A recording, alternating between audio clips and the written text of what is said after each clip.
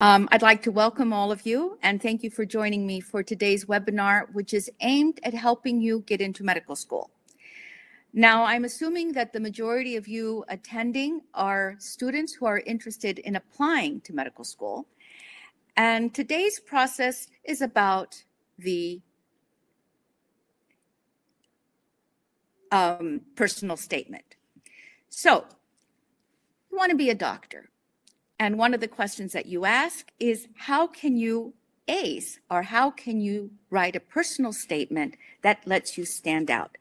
Now, as we talk about the personal statement and how to write it, if you have any questions, please jot them down in the chat box and I'll get to them at the end of the session. Now, many of my colleagues and myself are frequently asked by prospective students, as well as their families, about the admissions process into medical school. And basically, everyone is asking, how can I get into medical school? Or at least, how can I improve my chances in getting into medical school? Now, there are a lot of steps in getting into medical school. A couple of these steps are very critical. One of these steps we spoke about in last week's webinar on the interview, which you can review if you joined the website of the university. But let's take a closer look.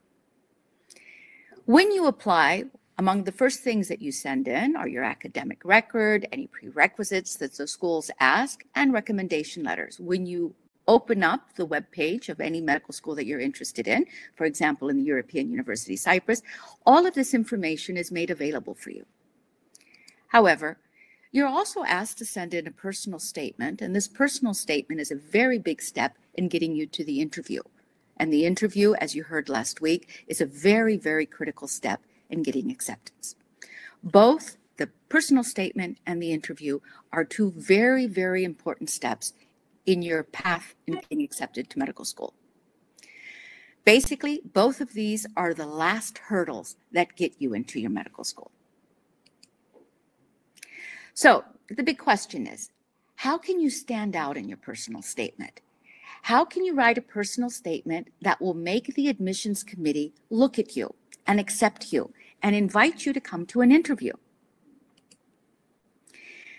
In discussing how you can write a personal statement that helps you stand out, we're going to do the following over the next 20-25 minutes. We're going to say, what is a personal statement? How you can help prepare to write it? What's the process in writing the personal statement? I'll give you a few tips on what to look for, and then I'm going to give you the do's and don'ts. There are a list of do's and don'ts that you need to avoid. And more importantly, there's the bad list. We have been doing this for a very long time, and there's certain things that you definitely need to avoid. And then just at the end, a couple comments about the cosmetics, how to make it look good. So, what is a personal statement? Well, this is depending upon the school that you're applying to. It's part of the application process. Usually it's defined as 1 or 2 pages. It's a narrative account about yourself, and you submit this with the application. Very broad. What does it do? It tells your story. It presents your goals. It gives you a chance to reflect on your aptitudes, your maturity, your focus, and your compatibility with the program. When I'm looking at you and I'm reading your personal statement and I'm on the admissions committee, I want to know, are you compatible with us? Do you fit in?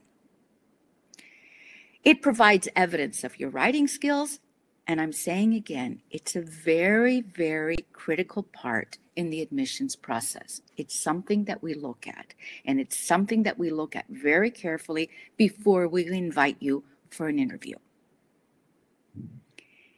It's all about you. This is the time that you write about you. And actually, you're telling us, why should we choose you? What is your personality? What are your strengths?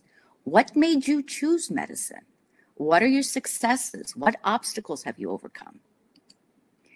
Basically, it's a concise, brief description of personal experience or experiences, and your reflection on how this experience either led you to pursue medicine or shows that you have some sort of character or commitment that is relevant to medicine. It's your chance to highlight your qualities, your specific qualities and experiences that tell us that you would make an excellent clinician, that you will make an excellent medical student. All right, so now you know what the personal statement is. How do you prepare to write a personal statement?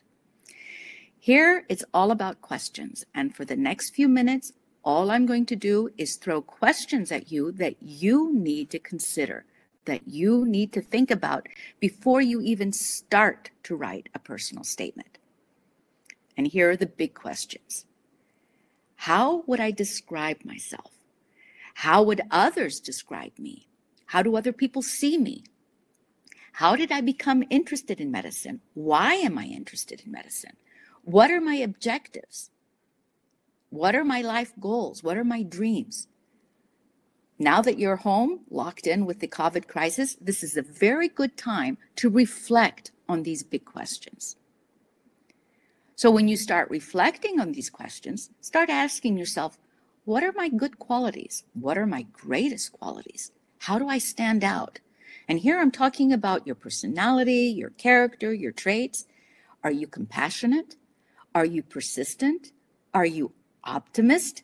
Are you kind? What is it that you believe that you have that will make you a good doctor? And now you start thinking, where have you demonstrated these qualities?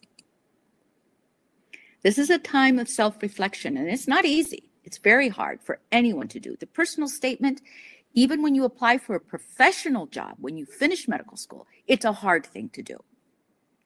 As you reflect, think inwards on yourself, and you say, who am I? I'm driven to do what? I believe in what? I have learned what? What are your most passionate interests and concerns? How did these interests develop? And then you say, well, what mistakes have I had in my life? And what did they teach me? What was important about them? What ideas, books, courses, what had an impact on me? Start defining what made you. And how do your interests and all of these items relate to your goal to becoming a doctor? And how do all of these things relate to your interest to applying to medical school? And specifically to the medical school that you're applying, for example, European University, Cyprus. Some additional things for some of you who've had experiences is if you've had any learning experiences that affected your professional development. This could be research, clinical experiences. I know a lot of you have tried to volunteer and do things.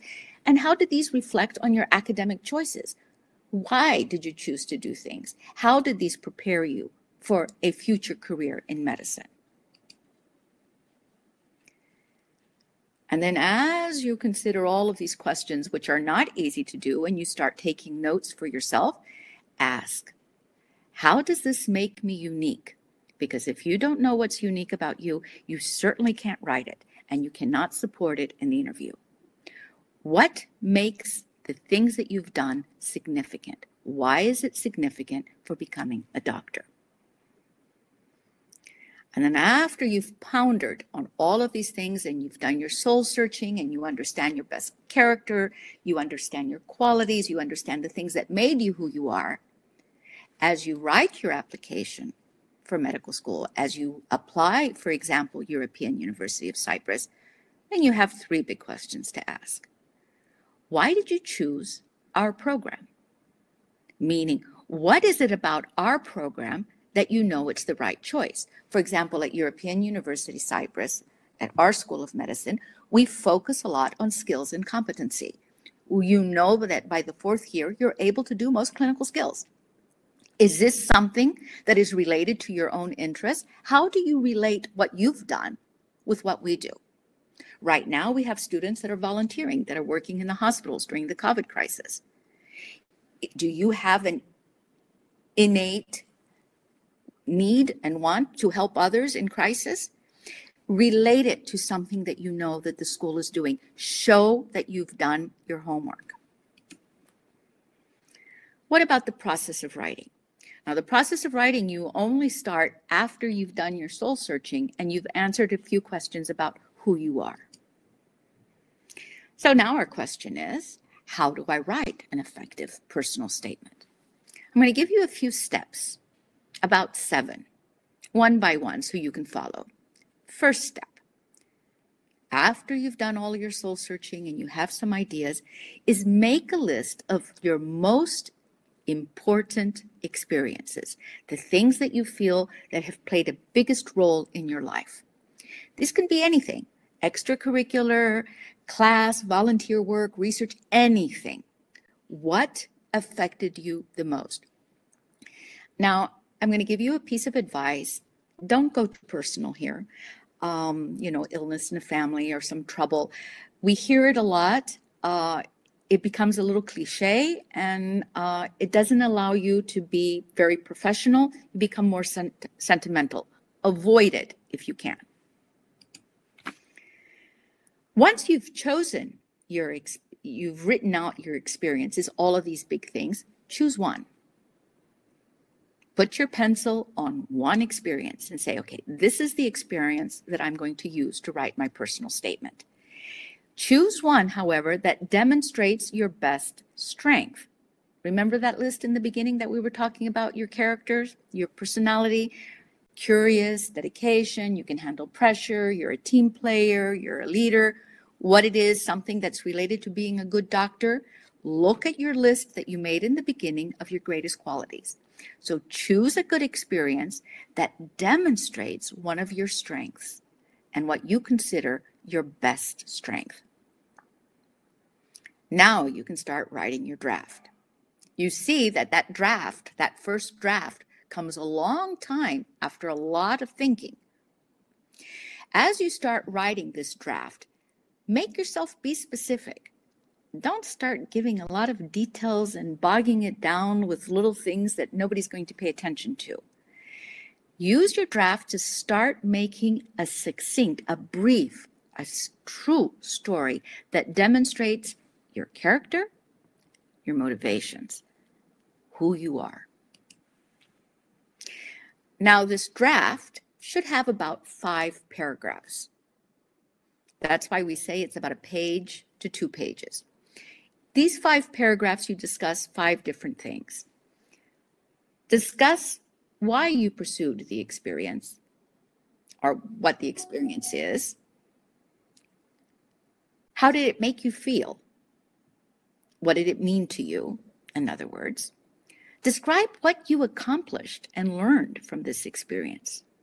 Here you have to be really succinct. You have to be clear. What did you learn from whatever it is that you experienced? How did it affect you? And finally, how did it influence your decision to pursue medicine? Not so easy to do. So you define your qualities, you list all of your experiences that you think are good, you choose one experience that is allowing you to focus on one of your good qualities, one of your strengths, and you start to write it out. And you need to give a good story so we can understand who you are. Now, once you've written that draft, we are finding that it's really good if you put it aside. When you work on something over and over and it's sort of deep and you're thinking about yourself and you're not sure how you're going to do it, you kind of get lost in the details. After you've made your draft, stick it to the side, leave it away a few days, a week, or longer if you have the time, and then reread it with fresh eyes. And be honest. What works there and what doesn't work? What doesn't work, get rid of. Do you see any cliches? Get rid of those for sure. Is there something that's unspecific? Make it specific. And ask yourself a very important question. If I gave it to somebody to read and they don't know me, would they get a sense of who I am? Would they get a sense of my character?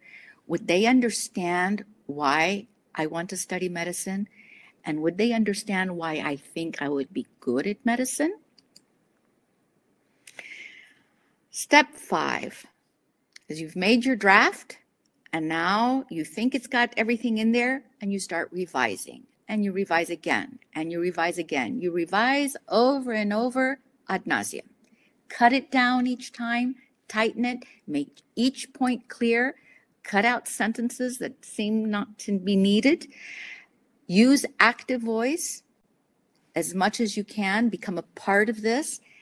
And if it doesn't seem right, this is the time to get rid of it, to ditch it and start over. If something doesn't click, if you're not happy with it for the smallest reason, get rid of it and try again. The last step is when you finally think you've got everything down, you've revised it, you've rewritten it, you've tightened it, you've gotten rid of all of the unnecessary stuff, is give it to somebody to read. 1 or 2 people. I would avoid giving it to too many because you're going to hear too many different comments, too many different opinions, and you're going to become overwhelmed and even worried about it. Get their feedback, use their feedback, and revise again. And finally, the last step, which I think makes sense, but you would be surprised how many people forget to do that, is just do a careful review at the end for any grammatical errors, for any typos, for any repetitions, just to make it clear. So you've written your draft.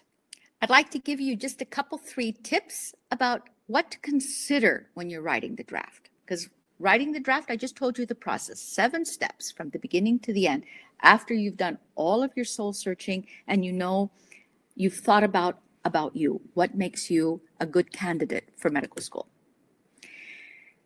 There are 4 things when you're writing your draft, 4 things when you're writing your personal statement that must come out. It must show in there someplace. These are the things we're looking for.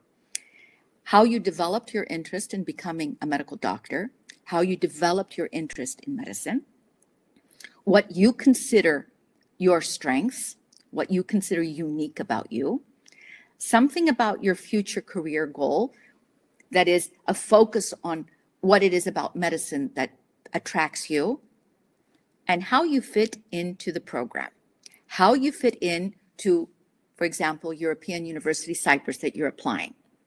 So as you give your story, as you define everything that we just spoke about, as you say about your experience and your quality, you need to tie it in to these 4 points. Let's look at these 4 points. Tip 1, how did you develop your interest? No matter what the experience is, you have to tie it in to your interest in medicine. How and when did the interest develop? This is something we must understand after we've read your personal statement. How much have you pursued this interest so far? Where are you? What's happening? Did you have any role models? Did you have any influences? We need to have a clear picture of what this experience is and how it helped you decide on medicine. Now, when you're doing this part, consider some specific experiences that helped you explore and identify medicine as an interest. This will help demonstrate your commitment to us. This will help us understand your focus and your motivation, very critical things that we look for. What insight did you gain about yourself? This lets us know that you have the ability to reflect for critical thinking. It also gives us a sense of how you relate yourself to the profession. And this will allow us to see how you feel that our program will help contribute to your interest in the future. Tip 2, talk about you as a person. Don't make it abstract and about somebody over there. You're talking about you. So you need to give us your personal background. You need to give us things that distinguish you. What strengths do you bring to medicine? What strengths will you bring to our medical school? What do your experiences and choices say about your values, your interests, your motivators? You need to give us a feel. This is all about you. No matter how good your grades are, no matter how good your process is, we need to see that you're the right type of person, the right character to study medicine. And this is our first step. This is what gets you in the door to the interview. Address your future career goals. I'm not talking that you need to know what specialty you want to do, but it shows that you've thought it through, that you understand what medicine is all about. Understand that you have a feeling for the weight of the profession that you're doing.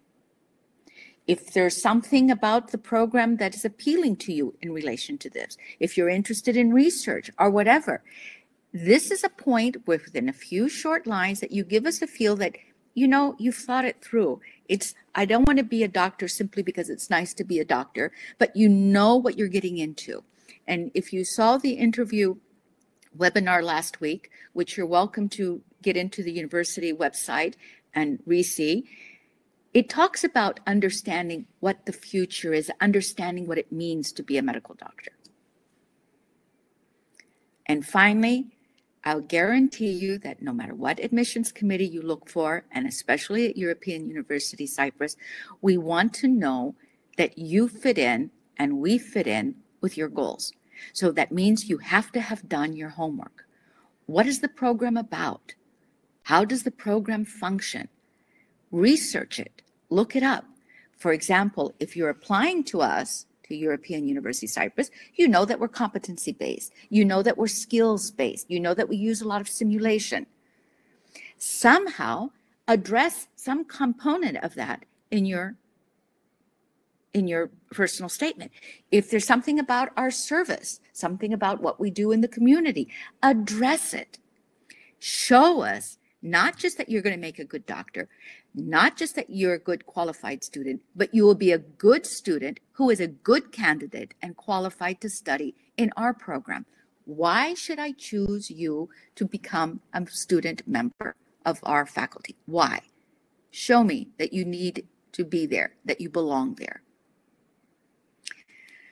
Generally, you need to say the why and the when you decided on medicine. Connect to your personal narrative. Put it in. In your narrative, give us a feel for why, when, what was the experience. Share meaningful contributions. Tell us why we should select you as a candidate and not one of the hundreds of others that have applied. Some other generalities. Don't be negative. Avoid some red flags, controversial topics. This is a formal process, so we do not use informal language. Show your personal value as a candidate. Give us a feel for who you are. We want you to be personal in your voice. We want to show active voice, but you also need to do it with professionalism. And make sure the length is not too long. This is the do's and the don'ts list.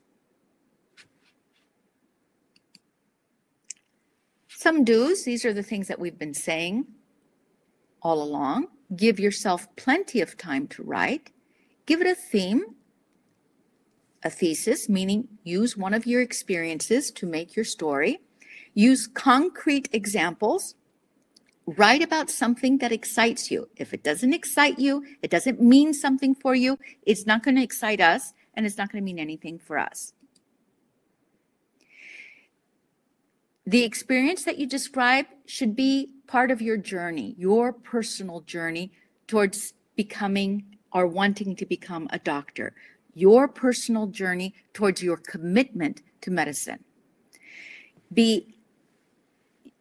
Show it an active process. Don't use passive language in there.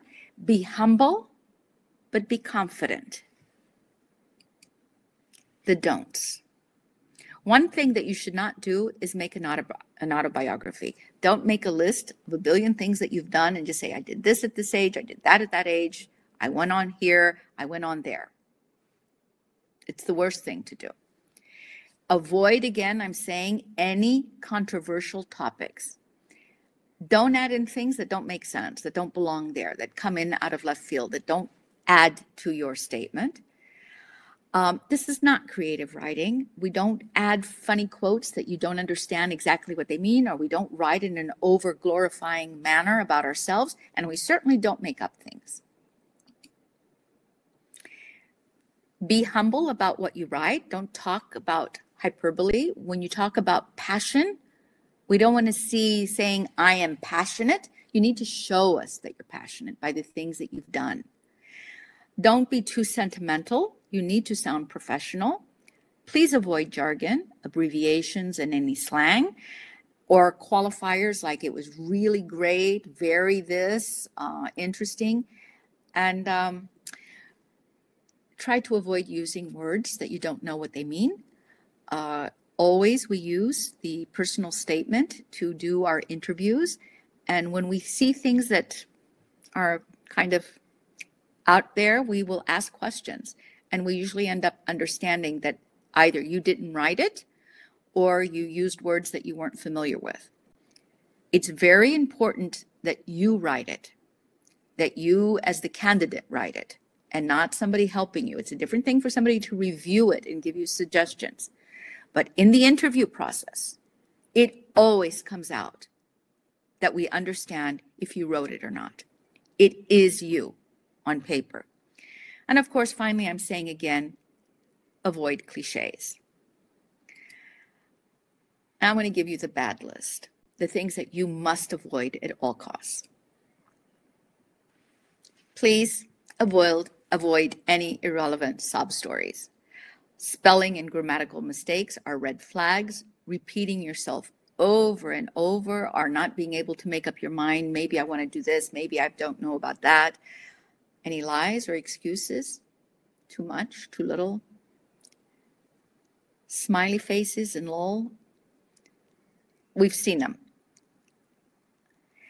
The other bad list are the most common cliches.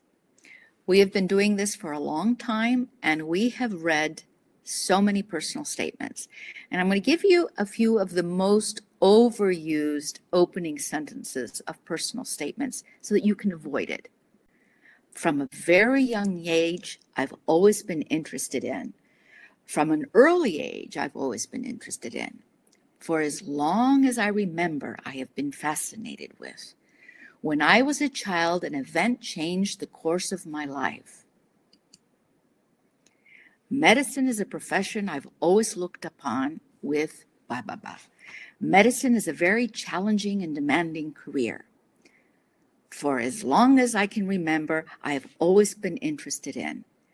Academically, I have always been very determined and actually, we have a list of about 30, 40 opening phrases that we've seen dozens and dozens and dozens of times. This is why you need to prepare, do your homework, think about yourself, reflect, so you can talk about you. Talk about you with the passion of the things that you've experienced. A couple items about cosmetics, not much. This should be typed and printed. It should write it on your computer and print it. We have received handwritten statements, and I think it's clear that we weren't very pleased with that. Also, you send it in the language of the school that you're applying. So if you're applying to European University Cyprus, your personal statement should be in English. Try to use a common typeface. 11, 12-point font is the most common. The styles that are the easiest on the eyes to read are the serif or the sans serif, that is the Times New Roman or Arial or maybe even Calibri. These are the roundest and the easiest to read. Don't use weird fonts, please, you know, cursives and upside downs and whatever.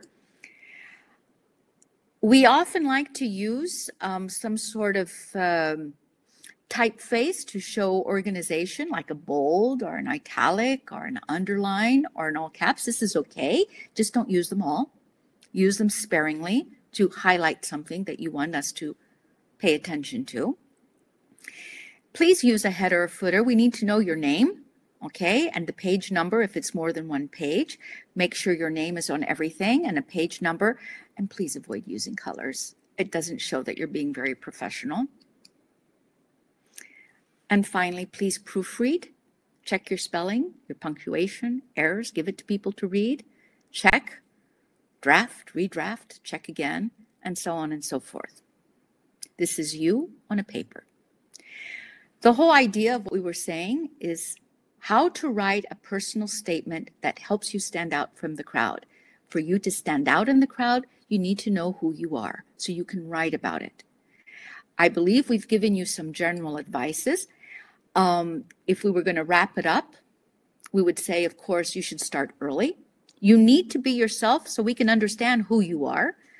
You need to be specific. rather than vague. Talk about specific experiences, specifically what it meant to you. Reflect specifically on specific qualities that you have. Please, please, please do not use cliches.